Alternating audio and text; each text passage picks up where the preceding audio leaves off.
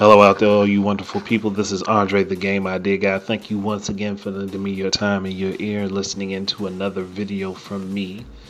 And this time I'm going to hit upon the idea of the Nintendo Switch getting a bunch of Wii U ports. Now, it's just a rumor. There's nothing completely confirmed. Not even partially confirmed to be truthful, but I haven't really stated my position fully on this. But here's my thing. I'd be a hypocrite to say that this would be a great thing if the Nintendo Switch is going to end up with a bunch of Nintendo Wii U ports. And the problem here isn't because I don't think people should be able to play those games, and I don't think that Nintendo should be able to make money off of those games again. No, that's not a problem. The problem I have here is that people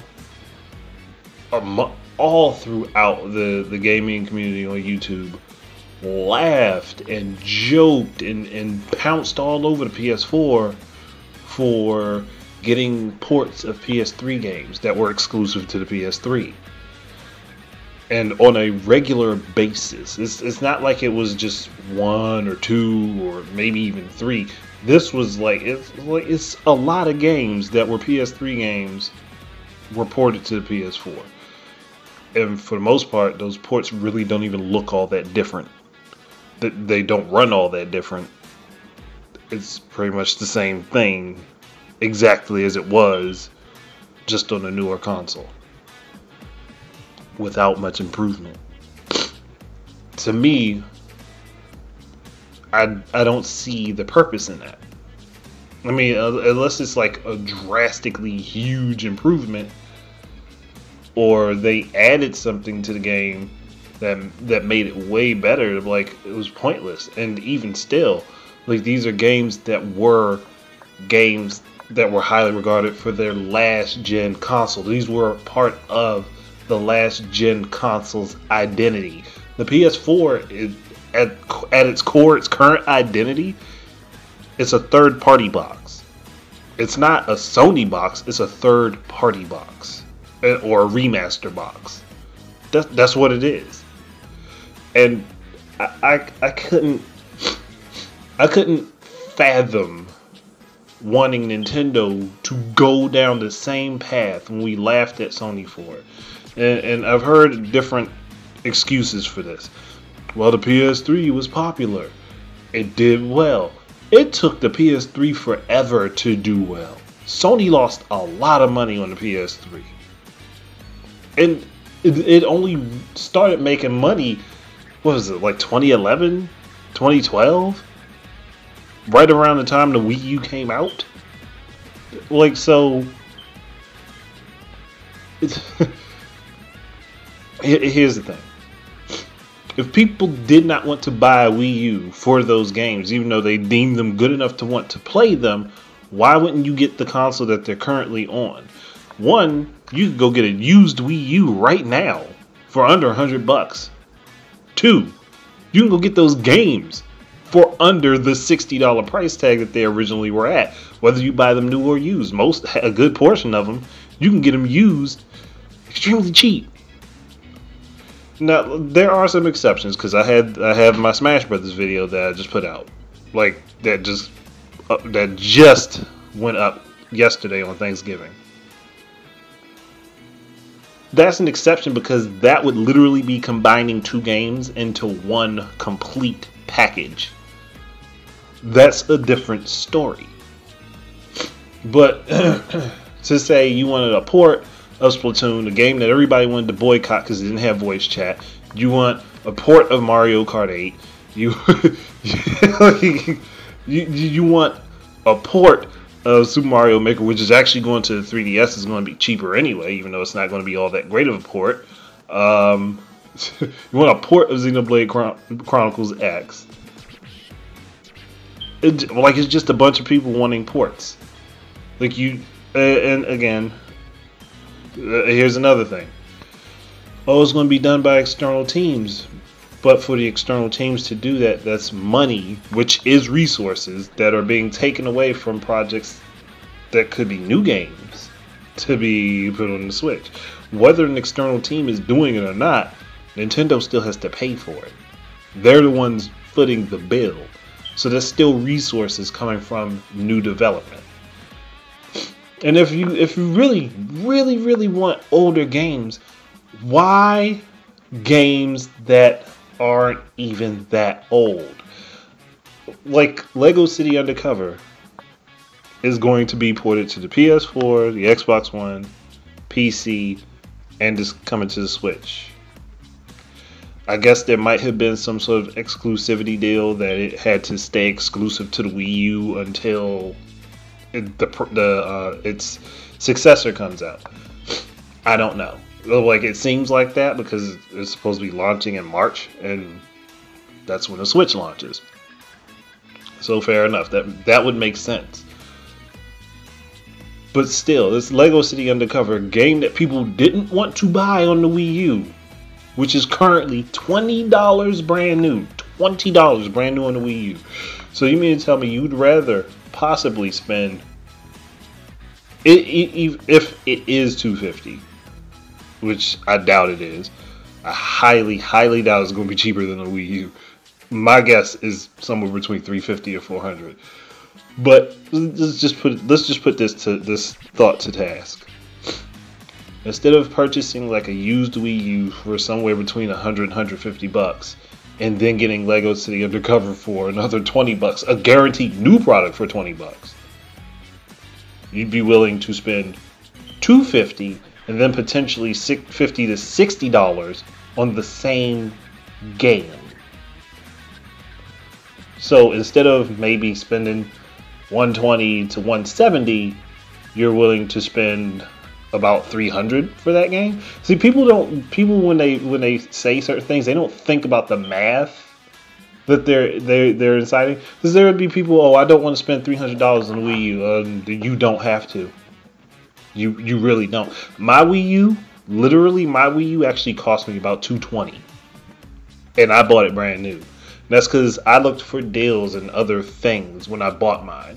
I'm not a simple-minded person when it comes to buying things that I want. I actually take my time and research the things that I'm looking into to possibly get them. And another stupid ass excuse, oh, it has low install base. Here's the thing. PS4 has roughly 3.5 times the install base the Wii U does. Yet, Wii U exclusives sell comparably to the games that are on the PS4. What does that tell you?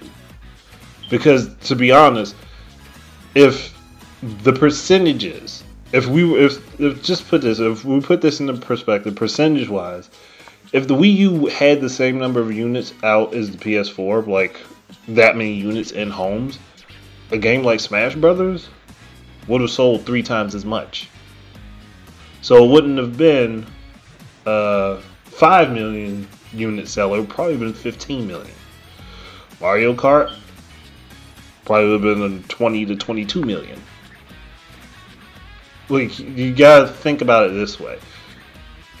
If we flipped it backwards and the PS4 was as low as the Wii U is now, most games on it probably would not be million sellers. That's just thinking about how things worked out. If percentages stayed the same. It's a variable that can't necessarily be predicted, but it's likely to happen. Unfortunately, with the way things happen, they kind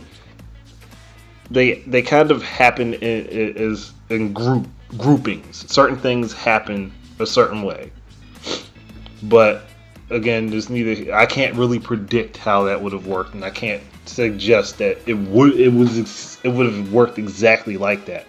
But it's probable that it could have worked that way. And I just think that people aren't looking at it like I'm looking at this. And I'm looking at this like, do you really want to go out Like, you didn't want these games on the Wii U. Like, you didn't deem the Wii U worthy enough to purchase to get these games even though you want them. Like, like, it is not like somebody who just, like, okay, I just didn't get a Wii U. Like, these were people who were staunchly against the Wii U, the purpose of the Wii U, the idea of it. But you want the Wii U in the Switch. You want the Switch to be the Wii U because the Switch is a popular idea. You want the Switch to be what the Wii U wasn't. Well, in many ways, it looks like it could be. But at the same time, again, the Switch is the Switch. I want it to have its own identity. I don't want it to be tied completely down to what the Wii U was. Even if it uses a lot of similar concepts, it needs to be its own living, breathing thing. Not necessarily living and breathing, but you get my point. Like, you wouldn't want someone to try to pigeonhole you into being your parent. You're a different person. You may be similar to your parent in many ways, but you're still your own person. You're still going to make your own decisions. You're still going to be you. And that's kind of what I want for the Switch. I don't want it to be the Wii U repeated. I want it to be the Nintendo Switch. That's all there is to it. I'm not worried about it being the Wii U. Sure, there are going to be some ports that happen. That's not a problem. But I don't want nearly half of the Wii U's exclusive library to be put over to the Switch. Like, to me, no. That's not a good idea. There's like a few games that I think could even work out well for it. That would, and a lot of them, again, watered down ports. They would literally be watered down ports because they're going to be losing features. And that's, again, people got mad about the Wii U, but like, oh, it's got all these watered down third-party ports early on in its life, and then people didn't buy those games. So you mean to tell me those watered down third-party ports weren't good enough to get, but watered down Nintendo ports are going to be great? Who? The thinking does not match up. It's like immediately, because this is a popular idea, it's okay to go back on everything that we've said before. It's okay to go back on things that we've previously said are dumb as fuck. It's okay to cover the Switch library with a bunch of Wii U ports. It's alright. Like, it's okay that, hey, the Wonderful 101 didn't sell all that well on the Wii U, so we're gonna put it on the Switch now, and everybody's gonna like. If you didn't want that game before, I doubt you're gonna want it now. And the Wonderful 101 is a good game, and honestly, I'd rather see a sequel than a port. And if a port happens, I'd rather the port happen like way later in the system's life. To me, if a bunch of ports happen now, if a bunch of Wii U ports, and I'm not talking about third-party ports because that's going to happen. There's no stopping that. That is going to happen. But if a bunch of Nintendo ports, a bunch of Wii U ports end up on the Switch, that platform was not ready to be put out. It was not. And they were just rushing a bunch of shit together so that there'd be something on it. They had no idea of what they wanted to do with it. And to me, that's detrimental to Nintendo. That's horribly bad for them. And, oh gosh. It's like we're trying to run ourselves into this pool of mediocrity. Wow. This, like, I didn't even think about that before. We're literally trying to pigeonhole ourselves into mediocrity. We don't want newer, well, no, people will say, yeah, I want new games on top of this. But if if you didn't want those games on the platform that they originally came out on, why would you want them on a newer one? I don't understand that way of thinking. Like, a lot of games that I might end up with, because I eventually will get a PS4, but a lot of games that I would end up on the PS4 if I got any remasters would be because I didn't end up with them on the PS3, but I wanted them on my PS3. Not because I decided the PS3 wasn't good enough to get them on. That's stupid. That's dumb thinking. Like for my PS3, I ended up with the Final Fantasy X and X2 duology. At first, I wasn't interested in those games. Not because not because they were on the PS2. It's just at the time I wasn't interested in them enough. Like, there were other games that I really wanted to play. But as time passed by, I was like, well, I really want to play these games. And then that came out, and I was like, okay, I'll just get that. I don't have to go hunting them down on the PS2 to play them, because they came out again on something new. Not because I didn't give a damn at all about them. It's just like they didn't draw my interest at the time. Like, that's not... And this is not the same thing. Like, again, these are people who were staunchly against... I'm not talking about people who just had a passing interest and just didn't make a move on it. You guys, I'm not worried about. I'm talking about the people that were completely, staunchly against the idea of buying or playing anything on the Wii U. And even the people who own the Wii U's, why would you want these games again? Why? Why would you want these games again? That's no, that's not. So I mean, tell me, it's like you harped all over the PS4 for this shit. But you want the Switch to do it again. The logic is lost on me. You can say you want these games to get to a bigger audience, but we don't know how well the Switch is going to do. The Wii U, again, had a lot of promise leading up to just before the launch of it. They had a lot of promise.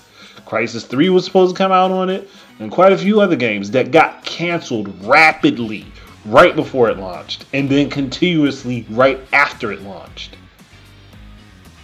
That same shit could still happen. Like, I'm not saying it's guaranteed to happen, but I'm not going to sit around and act like it didn't happen either. There were plenty of games I was looking forward to on the Wii U that never happened on it. Like the Young Justice Legacy game. That, like, I kind of was like, okay, this one's going to be a little different, so I'll get that version. I was actually planning on picking up 3 different versions of this game. One for the 360. I was going to get one on the Wii and then the Wii U, because all of them would have had different play styles. And that was my thought process. Like, if they put these out and they each play differently, I'm going to pick them up. Even if the story is the same. If they all play differently, I'm going to get all of them. That didn't happen. I still actually have to pick up that game. I completely forgot it until I just said something about it. But there was like so much stuff that just never came out on this at all. Like, and then even with a lot of the ports that did come out, some of the good ones you still got shafted on. Again, Mass Effect 3 Special Edition comes out, and then right around the same time, the collection comes out for everything else. Well, you mean to tell me you couldn't put these games, like, couldn't just make the collection instead of just doing this Mass Effect 3 and cutting off the people that bought the Wii U from getting the rest of the story? So if you didn't have it on any other platform, you did not get the rest of that story. Which is ridiculous.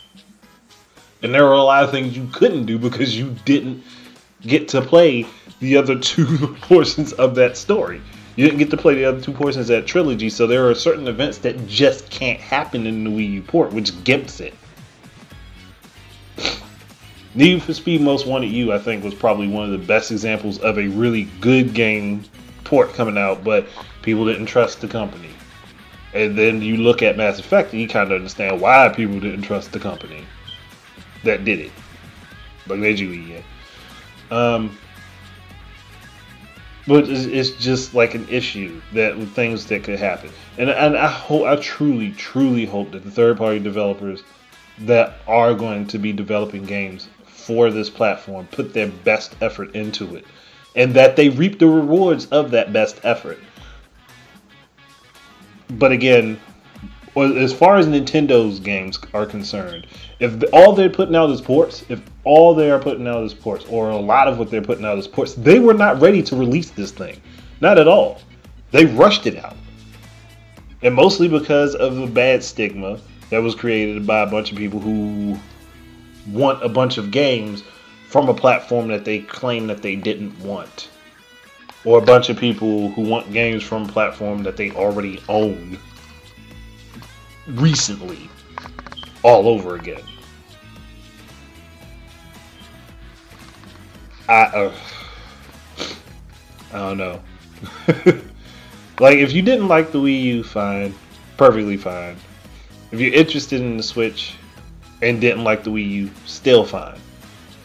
But don't tell me you're looking forward to a bunch of Wii U games on the Switch when you said you didn't want a Wii U or you disliked the Wii U. Like, if you at that point you're literally saying fuck everything on that console.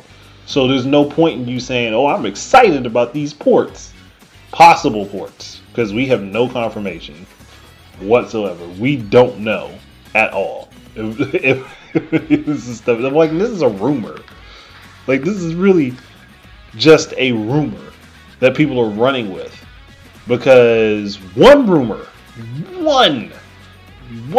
was actually really close, and that's because somebody actually just talked about stuff that they weren't supposed to ahead of time. But all those other rumors were completely wrong, like way off base. So yeah, I'm still not running with the rumor brigade. It's not happening. The only way that would happen for me is like if 90% of everything that was said was true. You can't tell me, okay, out of 10 shots taken, we get 2 hits. And that's accurate. No. Like, no. Like, that's 20% accuracy, buddy. That's not like 80 or 90%. No. Like, if I shoot at a target 10 times and I only hit it twice, and then at that point I just barely hit it, that's not accuracy, and your aim is off. And if your aim is off, I'm not going to trust you to shoot. Like, that's just the basic concept here. I mean, I could talk about this till I'm blue in the face. I could go up, down, left, right, back, forward, diagonally if I really needed to, all over this subject. But I honestly don't even know if anything that I say will penetrate anybody's skull. I don't know if anything that I'm saying will get anybody to think about what they're saying. I don't know if what I'm saying will somehow hit the back of someone's head and they'll be like, I didn't think about that. I put all of these negative thoughts out about something. I trashed this idea. I trashed this concept. But then I turned back around and said, oh, I'm excited for them to take stuff from that and put it here. That's almost as if you're saying, hey, I know that bottle's poisonous, but I'm going to drink it anyway. Again, the stuff didn't attract you before. It didn't even register with you that this stuff could be good. But you want it now. Which to me says you don't know what you want and you're only trying to follow a popular trend. Which, if that's what you're doing, you don't need to be playing video games, to be honest. Because if you can't find something that you like and you enjoy and enjoy it for yourself, then what the hell are you doing being a gamer? That to me tells me you don't have your own identity. Like, you're literally a facsimile of other people's thoughts. I'd rather not be that. I'd rather not have that. I'd rather not have that be a game console. A facsimile of other people's thoughts. And essentially, yes, that's what a game console is. It's a bunch of concepts thrown together into one package. But that's not what I'm meaning. I'm not interested in having the Switch be the Wii U. I want the Switch to be the Switch. If you didn't like the Wii U, don't expect the Switch to be the Wii U. It's just that simple. If I don't like a certain movie, I'm not gonna go and say, "Oh, I want." Like just taking this for example. Let's just say I didn't like Batman, and I'm not saying I don't. Let me just say I didn't like Batman. I'm not going to look at a Spider-Man movie and say I want this Spider-Man movie to be exactly like that Batman movie that I did not like. That's stupid. It's literally stupid. There is no other word for it besides stupid. But again, the phrase that I've been using a lot recently is that people are mouthpieces. They only repeat other people's words. They're mouthpieces. They only say what others say.